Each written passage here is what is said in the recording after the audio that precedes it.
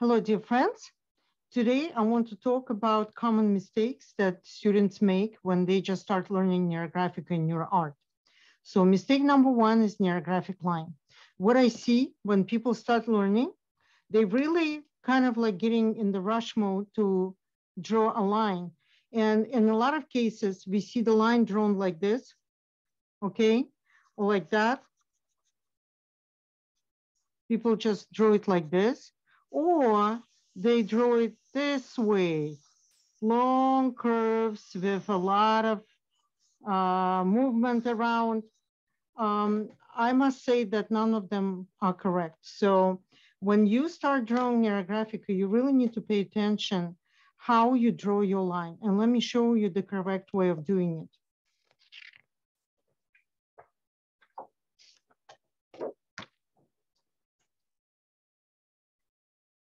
When you draw Neurographic line, you really need to draw it with control. Your attention need to be on the tip of the marker, okay? And when you start drawing, you basically think about nature, think about branches of a tree, or think about waves in ocean, think about totally organic patterns that we see when we are flying a plane. You see, the curves are not too curvy.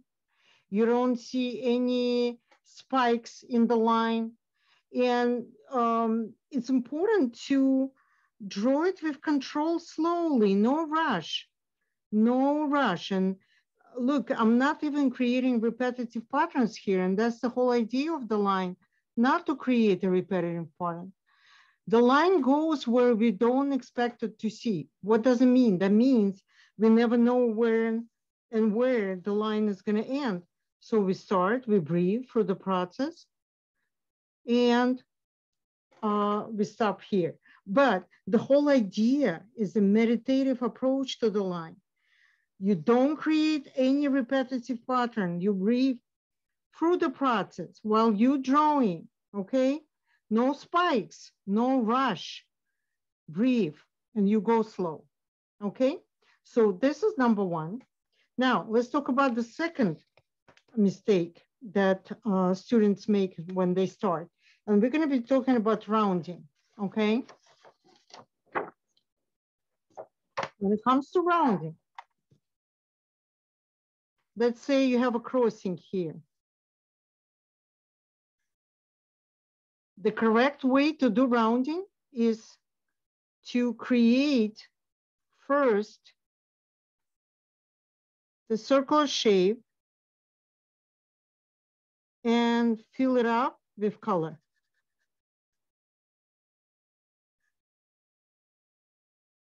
Okay, that's the idea. What I see people doing, let's say you have here another crossing. Instead of doing that, that's what I see. Other way around. It doesn't go inside, right? The shape that they put in. It just goes like this, and then they color. This is a wrong way of coloring. And I mean, the drawing, the rounding. The rounding technique is this. This is the correct way of doing it.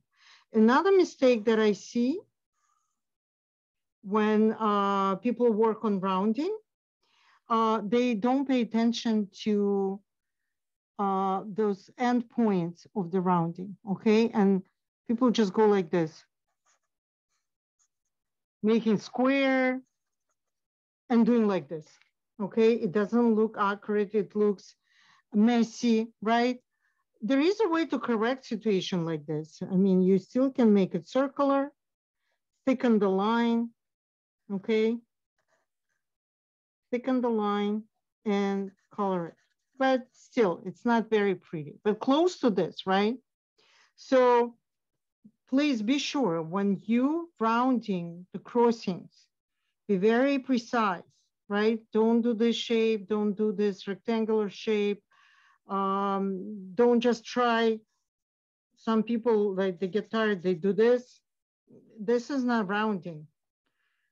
So pay attention to this and try to round this way, whatever I'm showing in the middle. Okay, so the next one shapes. When we talk about shapes, we want to be as precise as possible. It takes time to master, right? When you draw a circle, you really need to try to draw it as closer to circle shape as possible. It's not going to be 100% circular anyway, okay?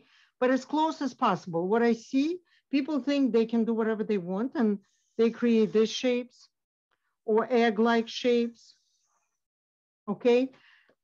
No, the shape should be as close to circle as possible because this way you're really ruining your work. You're not really fulfilling the purpose. When we're doing just NeuroArt with no mindfulness attached, maybe it's okay. But when you do your mindful work, when you're working on the issue or problem, try to get to the correct shape. Same applies to a square. Try to make a shape as close to square as possible, okay? Again, not 100%, but try. Some people don't pay attention and they do it just like that. This rectangle shape, or they don't even pay attention and the shape can come up like this. This is incorrect. This is incorrect. This is incorrect. This one is correct. This is correct, okay? And the same way triangles, right? Triangles. Try to make them as triangular as possible. Messy triangles like this, they don't look good, okay? There is a way to correct it though. Like you can really add straight lines here, make a corrections and put neurographic line around it. That would definitely help, okay? But that would be the correct shape, okay? So the next one is coloring. And I want to show you two mistakes that people make when they color. All right, so let's just pretend, right? You have neurographic catharsis, right? You rounded well, everything looks good. So you've done your rounding here. Let me just do basic rounding.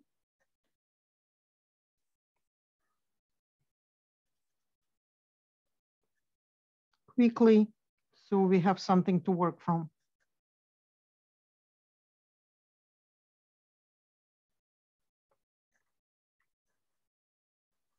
Okay, so what I see people do when they color, they create mosaic.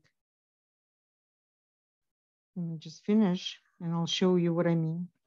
People tend to create mosaic. So they take one pencil, they color one segment, okay? Then they take another color, they color in another segment.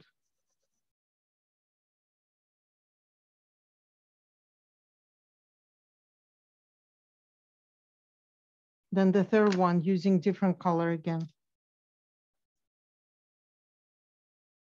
So when you color like this, you disintegrating the components of the drawing, okay? It may look pretty when you do stained glass, right? But when you working on neurographic drawing, you really want to unite components under one color. And if you use color in one place, then you have to use the color in another place of the drawing. I can show you the correct way of drawing using my my drawings. Like take a look here. The large components are colored in one color. Here is another component colored in pink. Component colored in green, right? Then yellow. In Neurographica, we don't like this mosaic when you creating totally disintegrated picture. It's another one, right? When you draw circles, right? You can see the multiple components of the drawing are united into one using the color. Like you can see the circular shape here in green. Here you can see the orange color. yellow, and so forth. There's another drawing. You could see also components, the pinky and the green parts and yellow parts, open parts, doesn't matter, but it has to look integrated. If I would color each component into different color, it would look like mosaic with no meaning. Integration is very important part of Neurographica. Like this one, for example, my tropical fish that I came up with, look at that, how it is colored, right? Like the huge component colored in one color, then I have the other one. You can add the color accent, which is fine.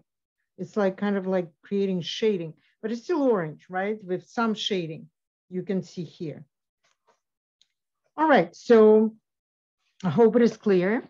So this is the wrong way of coloring. Another mistake that people make, let me show you right here. They do this. They color in one color, one component of the drawing. You see, there is no line here. There is no marker.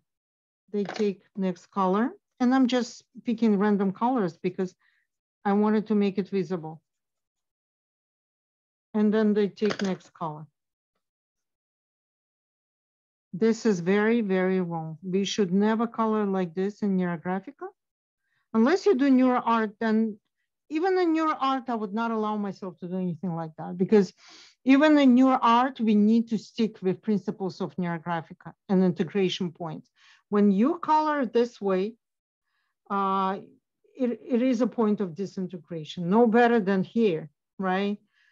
If you take a component, you have to color in one color, you can add another accent or add another color on top of that, but you need to unite components of the drawing under one color. And if you add accent somewhere, add it somewhere else. So this is the wrong way of coloring.